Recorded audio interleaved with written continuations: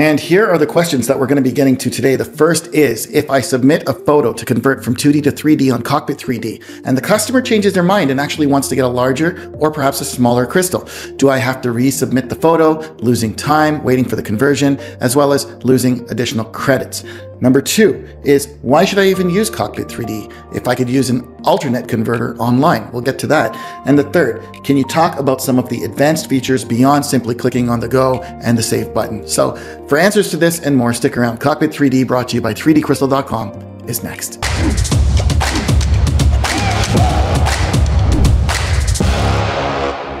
And welcome to Cockpit 3D, brought to you by 3dcrystal.com. So first and foremost, I'm going to ask that if you haven't already, please do join our Cockpit 3D Facebook page, as well as our SubSurface Laser Engraving community that we've set up on Facebook. The links are displayed below. For the first question, if you have submitted a photo to have converted from 2D to 3D and you've received a scene file back, customer might want to change the size of the crystal. They might want to change the inscription that you had asked to place in the crystal at the time you placed your order. Well, that's the power of Cockpit 3D. It gives you the flexibility to do exactly what you need to do, to change the sizes, to change the text in order to accommodate the customer's request. So let me show you how. Here's a 3D conversion. Customer decided to get an iceberg-shaped crystal. Now they've decided that they want to change their mind and they actually want to put it into a 3D rectangle, large, for example. There you go. You're able to do it. Now, let's say, for example, they ordered this without inscription. You have the 3D file. They now want to add inscription. Simply click on the letter T over here. You can type whatever you want. You can select your font and you can now place it to position. Don't forget to always look at the side and move it closer to the front. It looks a lot better. Second question, why should I use Cockpit 3D? Well, the reality is you don't have to. You could use an online converter to convert a flat image from 2D to 3D. What we're told is that the quality of what you're getting isn't sellable to a customer. However, it is interesting for someone that wants to tinker, play with, maybe create some hobbies on their own. It's definitely doable, and you don't have to use Cockpit 3D. Let me tell you what Cockpit 3D has been made for. I'll take it back a step. We created Cockpit 3D for our own usage. It was never created as a software that was intended to be licensed out. We run 3dcrystal.com and we run that website globally. And for our own use, to be able to create very easily and efficiently the best quality 3D crystals, we designed and came out with Cockpit 3D. And it didn't just happen like that. This software is now a decade in the making, at least at this point, and the point that you're actually starting to use it. However, when we did come out with it many years ago, we had competitors that had lasers, saw what we had, and were very interested in utilizing Cockpit 3D for their business. We are all about collaboration over competition. I firmly believe that when the tide comes in, all boats should rise. And that's the reason why we started to share Cockpit 3D and license it out. So this has been created really as a platform to help you, provide you the technology to grow your business. And if that's what you're intending to do, that's what this software is for. It will help get you the best quality efficiently, and it consistently improves, because my job is to be 2 to 3 years ahead. So what you're seeing right now was baked a few years ago. And what we're going to be seeing a couple years from now is being baked today, right here in my mind. So Cockpit 3D is a platform, again, for you to use as a way to generate revenue for your business. Now, another reason, and what keeps us ahead as far as our quality is concerned is, and I've showed this to you in another video, you see that scanner there? That scanner has traveled with me and with my team for over 20 years. And we've scanned people, we've scanned pets, we've scanned artifacts, we've scanned buildings and objects and vehicles, and we have millions of files that are true 3D data that has given us an amazing data set. If you do your research on what makes artificial intelligence different, the usage or the creation of tools using AI, how is one company better than another? It all boils down to the data that they have. Those that have organized, clean data are going to outperform on the tools that they provide and create in the AI world over other companies that just don't have the data, or have data, but it's just not organized in the way that it needs to be. So that's the reason why currently you're able to get the most accurate 2D to 3D conversions on so many different types of photos that you're uploading. I've heard stories of people uploading motorbikes and getting amazing 3D. Some people have uploaded their pet bunny. Another person has uploaded buildings and flags and just different types of objects. Someone was doing a corporate project for an airline, and very, very interesting photos coming in that we didn't even test, but because of our high quality data set, we were able to generate good quality 3D for you. Additionally, many of you are on currently a trial license of Cockpit 3D for the UV world. We came out with this because, again, we wanted to be able to provide a solution very quickly for those that were hitting a roadblock in being able to create good quality 3D crystal. And we wanted to create a subscription model that would justify a UV owner using their machine more as a hobbyist, as opposed to someone that has a Greenbeam machine that would be generating, if not hundreds, thousands of dollars in a single day, as we've seen with people that have our 3D laser box Jet Mini. All right, so the third question, getting into some of these advanced features. We go to settings. Let's take a look. I've already explained XY distance and Z layer distance, right? XY is the point space setting on the X and the Y. When I say 07, I mean 0.07, not just 07, okay? So 0.07. Same thing for the Z layer distance. For UV, I would keep it the same as my XY. So if you're doing your XY at 06, make sure your Z is at 06. For the Jet Mini and all of you who are using it, you can keep this at 0.14. Toning is pretty much always kept at 1.8. I used to use this for controlling the contrasts on the texture of the 3D model. However, we don't really need to use this anymore. You can play around with it if you want, but really we don't need to use this anymore because of Cinematic HD. So when you are entering your photo for conversion to 3D on Cockpit 3D's FastPass portal and you click on Cinematic HD, that's gonna do the magic at ensuring that it optimizes the best tones, the best lighting, contrast, lights and darks, etc. Okay, so we really don't need to touch this. Trim point cloud to templates. So if we, actually let's not check that, and if we increase this and it's not checked off when we click on go, what do you think is going to happen? So it is going to create the entire point cloud. It's not going to trim it to the inner safety margin, versus when we turn it on, it will. Click on go and it'll now keep it within the safety margin that we have set. Okay. Layer shift and Z jitter, these are different variables for how the points are scattered. And we played around with this to cater to different laser types. And so you can play around with it if you'd like, but I would always recommend one variable at a time, okay? So if you're gonna play with layer shift, don't touch Z jitter. Otherwise, you're not gonna know what did what, all right? But if you play around with it, you'll see how it kind of changes the behavior of where the points are scattered and how they're scattered, and it will enable you to kind of do a comparison. Blur radius. So we went through this and the fall off exponent in another video. So this has to do with light maps, and maybe I'll do a quick demo of that here just as a reminder, because I think repetition will help a lot of you. So let's start with 3D Heart Small, click on OK, and you can already see the light map, right? It's along the edge there. And be careful, because if you click on go like this right now, it's not gonna look cool because you're gonna have this edge here and this space. So that doesn't look really nice for a customer. So really try and take it all the way to the edge. And because we don't want his head so close to the top, we can move it down. Now, again, just to explain what this is, I'm going to go to the extreme. I'm going to change this to 10, which is kind of like 10 millimeters. My fall off exponent, I'm also going to go very high at 10. It will increase the time for it to process.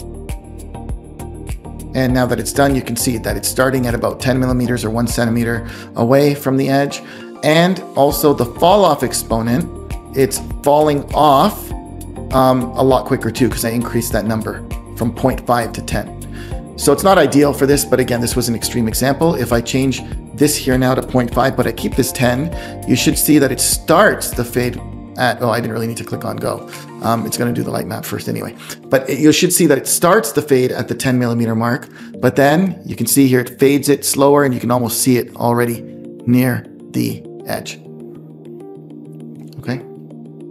However, we like the settings 3.0 and 0.5. Okay, let's move on. So we've taken care of all of these. Create stabilizing points. This is a cool one, okay? This is really, really interesting. So, you know when you use, or maybe you don't know because you've used just rectangles so far perhaps, but if you start getting into some unique shapes, so something like our Iceberg Prestige, let's do that, the Iceberg Prestige Small. Now let's say, for example, I move this because I want to center him, okay? And I click on go and I save my point cloud and I load it on a laser. So lasers have this tendency of auto-centering the point cloud. And so in order to avoid that, what we do is we have a stabilizing point. And when we turn this on, it creates a floating point in the corners to keep that image burning exactly where I see it on my screen. So that should be of interest to all of those that are listening right now or watching. And for the competitors that are watching, or the competitors that are looking to try and copy Cockpit 3D, you might want to rewind and turn your volume up, because this is a key point, okay? And by the way, I'm all about collaboration and sharing and teaching. In fact, when we are working on Cockpit 3D, we're always improving it every week. Whether you see it on the front end or not, something is being improved on the back end. When I teach at the university, I tell my students it's all about perpetual innovation, consistently raising the bar. So we can keep the stabilizing point on, and it will ensure that it loads it in your laser software at the exact same position that you've seen it on your screen. Now, this might cause a problem with UV lasers, because those floating points might end up being outside of that 6 or 7 centimeter field of view that your lasers are able to do. And so therefore, you might need to turn that off and manually move the image or the point cloud in your laser where you want it to be, okay? Never resize a point cloud. So you can move the point cloud in your laser software, but don't resize it, okay? Because if you resize it, it's gonna cause all kinds of weird artifacts. It'll either make it look really bad or it'll start cracking. And so you don't wanna ever resize a point cloud, okay? That's rule number 1. All right, let's move on. Edit geometry defaults. So we have 2 modes, projection and portrait, and another one, X-ray, which right now is far advanced. So we're not going to even talk about that right now. We're just going to talk about portrait and projection. So projection, you don't need, okay? Projection is something we used to use in the old world. And if you ever do send us orders that you want us to do with a human artist, that's when you can evaluate projection. But really, you don't need projection. It's portrait all the time. So now, what does portrait mode enable you to do? And why do we have it there? So I'll explain. Let me just make this here 0.0, save. Okay, and I'm gonna click on go. Now, this particular part of the tutorial is specifically for the viewer that wrote in asking about how to remove shadows. Okay, so if we take a look at this point cloud and turn it around, you'll notice that there is a shadow here on the wall, okay? And the reason for that shadow, right, is because when we are creating points or casting these points, the camera is able to do it based on what it can see. So when I click on go, it's like me shooting forward and generating points for whatever I can see from this vantage point. So if, for example, you were standing in front of a white wall in a dark room, and well, perhaps it doesn't need to be a white wall, but let's say you're standing in front of a wall in a dark room and someone turns on a flashlight, faces it straight at you. Behind you, there's going to be a shadow, right? And that's exactly what's happening here.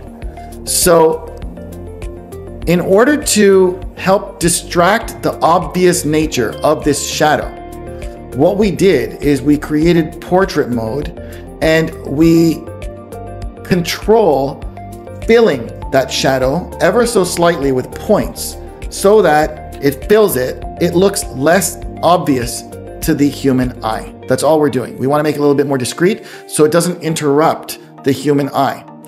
I would beg the question that why even have this white wall there in the first place? It's going to increase your burn time. It's not pretty to look at, but the point being made here is it's a great image to actually show and demonstrate this. You can see now it filled it up more. And I don't know if I really like that, to be honest. I think that's a little overkill. So generally, we would set this at 3. And if there happens to be any shadows, then in that case, it will slightly fill up the space and make it look less obvious. All right. Now, the other question, and I think this is going to be my final point for today, is backgrounds. So let's say, for example, you decided to keep the background, you got it converted with a background as this particular customer did, and now they realize that, you know what, I don't want these people here, or I want to blur these people's faces out, or I want to remove the white wall. How can I do it? So on the premium version of Cockpit 3D, which is the version that runs on Windows here, you would click on this brush to take it to your graphics editor. So I've installed Photoshop here, and it's a very old version of Photoshop, but it does the trick.